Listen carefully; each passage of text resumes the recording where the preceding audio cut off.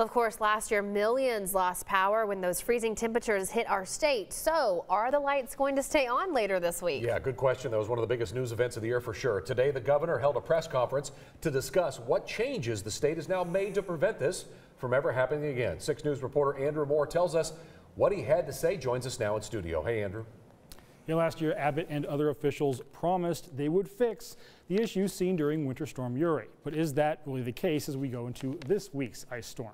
Well, here's what they had to say. We have a very substantial winter storm coming into Texas over the next few days. Governor Greg Abbott says the state is doing everything possible to keep Texans safe as cold weather approaches. But many are still wondering if the lights will stay on.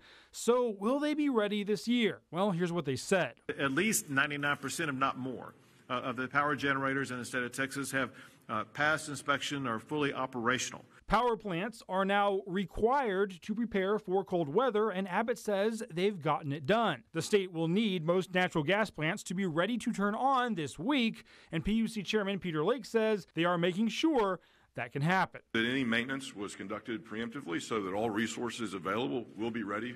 Of course, natural gas plants need gas to run, and last year some of their fuel providers were accidentally shut off. Abbott says those providers have now been designated as critical to keep that from happening. Now there are more than 1,500 facilities designated as critical infrastructure. Finally, Lake says power plants will have extra gas on site. Our generating fleet has procured extra fuel, both coal, gas, diesel, and fuel oil.